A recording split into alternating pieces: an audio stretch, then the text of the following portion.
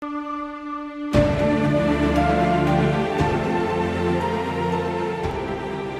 望大家学佛就是要学会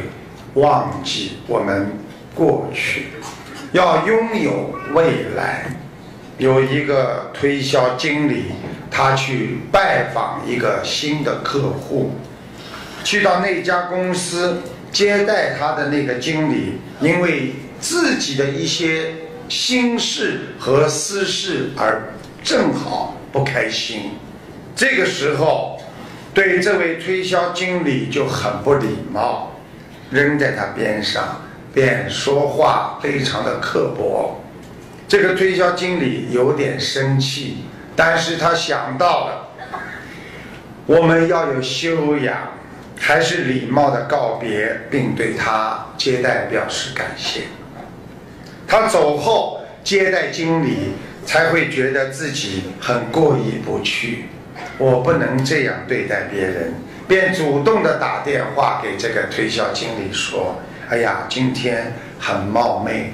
很对不起，没有把你接待好，并愿意表示我接受你的使用的产品。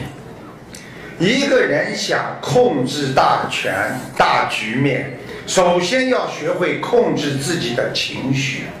一个人想在家里不让家里争吵，要学会控制自己的感情。自己的太太发脾气的时候，先生要学会控制；自己先生发脾气的时候，太太要学会控制。人跟人无非就是个缘分，想一想，现在有多少人过去感情很好，就是经历了一段缘分的磨难之后而分道扬镳。实际上从佛法界来讲，就缘尽缘散。所以当我们还活着，当我们还拥有爱情，拥有感情，拥有家庭，拥有孩子，还拥有一切的时候，记住珍惜因缘。